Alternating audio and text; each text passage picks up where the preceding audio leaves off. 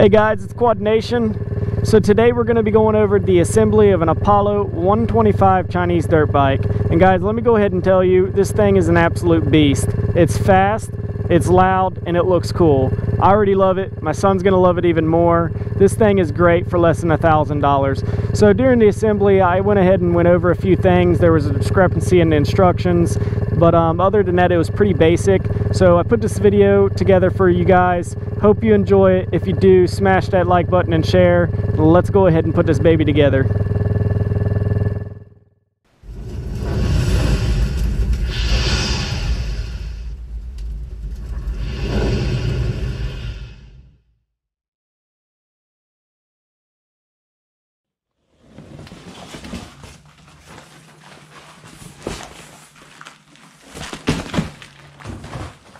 There we go, guys.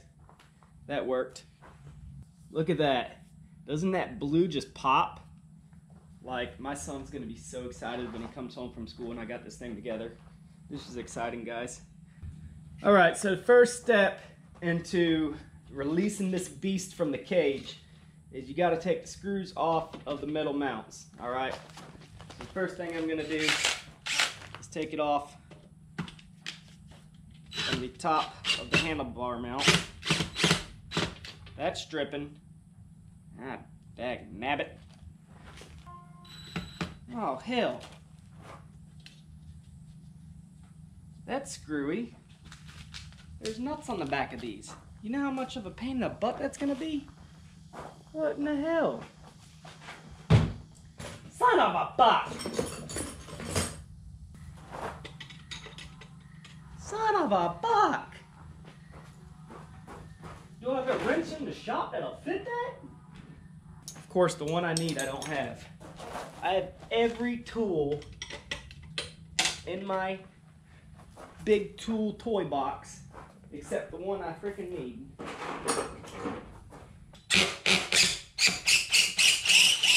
Come on, you son of a buck. There's bolts on it. I mean, there's nuts on it. What in the hell? You want to keep playing? I'll show you.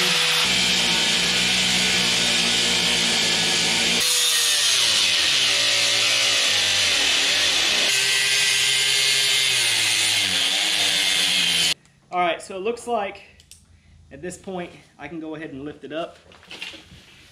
Please don't scratch the fairings. Please don't scratch the fairings. Throw that freaking thing over there. Let's go ahead and rip the plastic off. Let's see what these say. Warning, recycle. Plastic film is suffocation hazard. Do not let children play with packaging. Great. First thing I'm going to do is give this to the first 2-year-old that I find. Alright, if you're wondering which fork goes on what side, this one has the brake line clip on it. So you know it's going to go on the left side of the bike if you're sitting on it, or the right side if you're looking at it. So I'm just going to slide it in as it was shown on the diagram.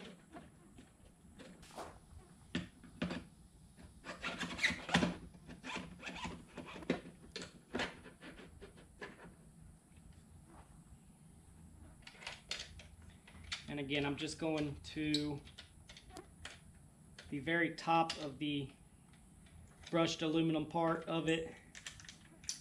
I'm leaving the red cap above the triple clamp. So what I was explaining to you is the aluminum part of the fork here I brought right up to the top of the triple clamp, but I left this red cap exposed, if you can see that. So that is exposed. Some people say that needs to be flush. My diagram shows that that cap's supposed to be on top, so that's the way I'm gonna roll with it. So I'm a total ding dong. I'm looking for the bolts for the front fender and can't find them, and come to realize they're right here. They're preset into the bottom of the triple clamp. So I'm gonna pull those out, slap the fender in there, and be good to go. So definitely look over your bike because you may have some hidden screws and bolts on it. All right, so it's time to put the fender on. It's really simple. Okay, you're gonna use the one at the front center, exactly where you pulled the bolt out to begin with. And you're gonna put the other two at the back, screw them right back in the holes that you just pulled them out of. All right, so in order to install the number plate, you're gonna have to remove this bolt, which is an Allen style wrench or socket. Go ahead and take that loose. You'll see there's two flanges here, all right, or two studs. You're gonna take your number plate, slide the number plate onto those studs, take this, go up against the triple clamp, and then take your bolt from the number plate and install it back through to the triple clamp, and you'll be all set. Now it's just a matter of finagling it to the top. I'm going to flip them around this way. That's going to go over here, so I can go ahead and wrap that around the front. Look at this manual. If you'll notice, it shows the top clamp here, okay, the bottom clamp here, and it shows 4 bolts with 4 nuts, which it would be these, okay. This is all I have left, guys, okay. So what I was able to figure out was what's actually going to happen here is this bolt, once I put these on top of the handlebars, this bolt is going to go and screw down into there, okay? And when it does, I'm sorry, it's going to be these guys, okay? Those are going to drop in there, go into there, okay? Once that's together like that, these are going to come from the bottom of this and screw into here and hold it like that. So again, look what it's pointing to, number 6. It's showing nuts. Number 6, nut. So that is wrong. It's just, it's an error in the book, okay? Because I was able to realize that these were threaded all the way through. The only reason they would have threads in them is if there's no reason for, if it's not calling for a nut. So let me go ahead and put this on the bike. I'll show you guys what I mean. Where the clamps go, you want to line up these ridges, all right? These ridges are designed so that way when you tighten the clamp down, it provides extra grip on the handlebars for forward and backward movement. So make sure that you line up the lines here on this clamp and on that clamp, all right? If you're off one, that's an indicator also that your handlebars are going to be off center, but also it's to help make sure that they don't move forward and back on you. Bolts in the bottom, bolts in top, no nuts on the bottom as indicated in the book. So don't get confused there and think that you're missing parts. We are now going to be installing the front tire onto the front forks. There's 2 different size spacers. We're going to keep the small one with the nut. Keep this one with that. Hopefully they don't have it backwards on here. We'll know because the tire will be off, but we're going to install it that way. Also, don't forget to grease the axle. What I'm going to do is I'm going to rub this multi-purpose grease all over the axle, so that way when we do insert it into the rim, it's got something nice it can roll on. All right, let's go ahead and do this.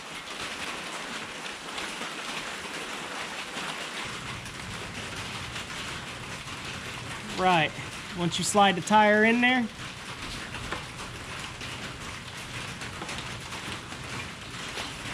I'm going to put more grease. You'll see. I'm going to put more grease inside there. So it has no choice but to push it through, and we can always rinse that off later. All right, I'm going to push the axle through at this point. All right.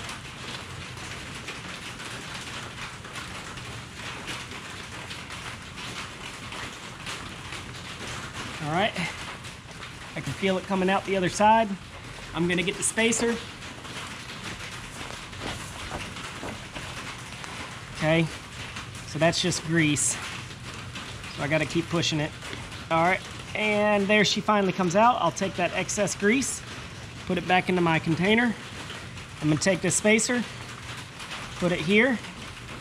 Now I'm gonna turn this fork, find the hole. You are gonna have to work it back and forth just to find that hole.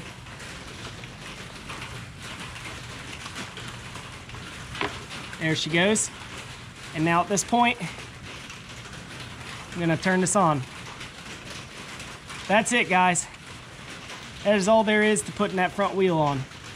Once the axle has been greased and pushed all the way through and nut has been placed on the axle, go ahead and crank down on it.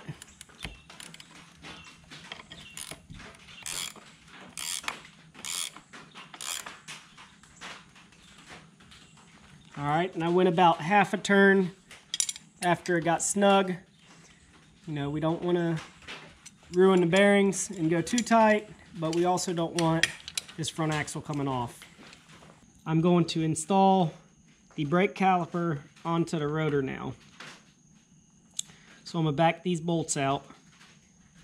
Now, there is a plastic piece between the two brake pads keeping these separated right now. So what I'm gonna do, so that way the piston, if there's any pressure on the piston, if I remove this spacer, in theory the piston would close and I'm not gonna be able to fit the rotor between the two brake pads. So what I'm gonna do is I'm going to slide it on halfway and then I'm gonna pull this spacer out.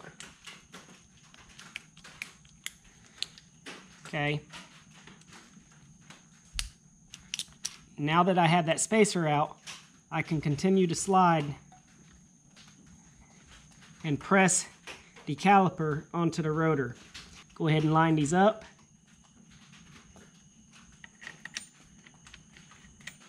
Kind of move it around just a little bit to hit that hole just right. This one here too. All right, looks like I'm in the hole. Just get one of them snug. Don't tighten them all the way because it's still going to need to move a little bit for the alignment of the second bolt. So the bottom one's snug. Then at this point, see, it just moved a little bit just then. So there's going to be some movement. That's why you don't want to tighten one or the other super tight. I'm going to go about a quarter turn. Or not even, about an eighth of a turn. Once it's snug, only go about an eighth of a turn because this is really soft aluminum and you don't want to strip the stuff out, guys, because then you have a whole nother issue on your hands. All right, brake caliper's on, guys. All right, so what you have to do with the front brake line now to prevent it from flopping into the tire or just, I don't know, flapping on the front of the bike, you're gonna need to loosen this up here and slide that brake line through this clip here. All right, open that up. You don't have to take those nuts all the way off. Just open it up, slide the brake line through, turn it to where it's not binding. Once you got it somewhat in place, go ahead and tighten up the screws. So this is the Kickstarter. I just scratched the frame. Be careful with that, guys. Don't scratch the frame if you can't. If you can help it, don't scratch the frame. Son of a buck. All right. I just won't tell my son. Maybe he won't notice it. Oh, crap. All right. So this is the Kickstarter. Pretty simple. So it looks like this is going to also be a 10. Let's see. So go ahead and loosen the bolt on the Kickstarter. There's not going to be a nut up on the other end because it's just the style where as you tighten it down, it crimps itself around the shaft. So it's pretty simple. So you got to pay attention. How does this swivel? Well, it swivels out that way. So don't put it on this way because you're going to be screwed. All right. It swivels out this way. Then you'd go. So make sure that when it's closed, it's that way. So it's going to go something like that. All right, guys. So this is your gear shifter. If you guys have been around dirt bikes and four-wheelers, you know what the gear shifter looks like. You know which way it goes on. Of course, this is going to be out. This is going to be forward. You're going to remove the bolt. Again, this is a 10 millimeter. You're going to remove it because even if this is loose, it's not going to slide all the way on because the bolt is going to sit right between the inner spline and the outer spline. So get it set to where you really want it. And in most cases, they're either exactly horizontal to the frame of the bike or slightly raised up in the front. So I'm going to go even horizontally. I'm going to place the bolt in here, and if I feel like it's either too far down or too far up when I start riding it, then at that point I'll just take it back off and readjust. Go ahead and tighten it up. You don't want to strip it out, but you don't want it loose by no means either. You don't want it, when you move this lever up and down, you don't want to see play in here, okay? So I'm going to go about right there. That feels nice and tight. Again, no play. Also, this is designed so if you lay the bike down or you hit something coming on straight forward, it'll bend this versus bending the whole shaft and likely bending this shaft, which you'd have to open up the whole motor then. So that's a good design. I'm glad to see they put that on there. The last step on this bike is going to be attaching the shock to the swing arm. Let's go over everything one last time. Again, we removed the Kraken from the cage, hooked up forks, handlebars. Remember, there were some instructions missed there. We did the plastics. We do have to put the gas cap on. I'm not sure why they have it here, though. I'd do that last. We didn't put fuel in it until here in just a minute. But front wheel's done. Brake is done as well. So that's something else too. If you don't know how to work the caliper or how to slide it on the disc, that's not in here. So make sure you pay attention to this video, and hopefully it'll help you. So let's go ahead and hook this up. Do that one plastic, and we're done, guys. We are done. So it says you're going to take bolt and nut and attach it to here. Feels like there's a good bearing in that shock. That's good. Let's go ahead and hook up the swing arm. It's going to be this last big bolt we have here. There's no washers. It's just bolt and nut. I'm actually surprised that there's no washers, but it is what it is. I'm going to rub a little bit of grease on this one because not sure if you can see, but this bolt is going to go through here. It's also going through the bottom of the shock. Okay, it's going to go through the bottom of the shock here, and that bolt is going to roll around in there. Now this is a greased bearing, but the bolt itself in there is still going to roll around and everything, so we're going to grease it up. Alright, it's been greased up. Oh God, I almost dropped that. Not sure if that was caught on film, but I almost dropped that. So what I'm going to do now is I'm going to pick this up along with the shock until it lines up. Alright, so it's lining up about right there. I'm going to put it through this hole. I'm going to put it through the shock. Alright, just like that. It's gone all the way through. You put this nut on there. Come on, baby. Don't play games with me. I'm ready to ride. I'm ready to ride, baby. Alright, so I am going to need a little bit bigger wrench on that.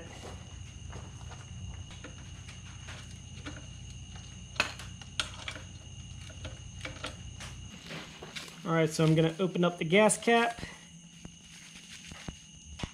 Now, I'm not impressed with the gas cap. This is a big, ugly metal gas cap. I mean, I get it, the tank is metal, but it's kind of nasty.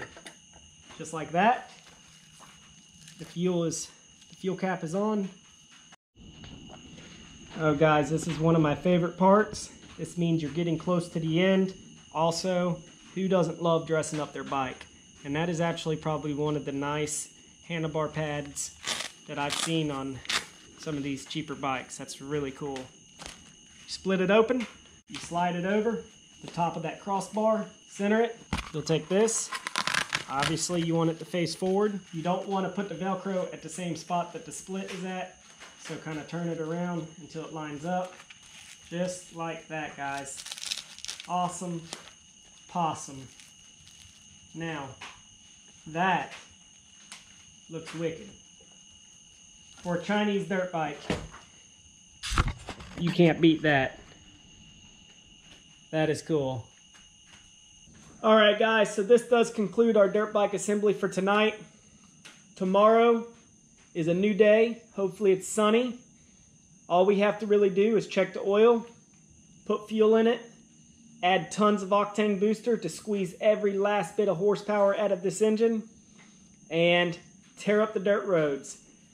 This channel is progressing very quickly. I'm thankful for all the subscribers that are continuing to come in, and you know, all those that are loyal to this channel. Thank you for motivating me. And for tonight, this is Quad Nation 929. I'm out.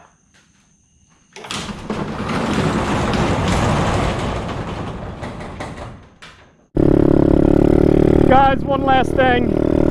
Stay tuned for the first impression ride, because you're gonna love it. God, I haven't been on a dirt bike in so long. This is so much fun.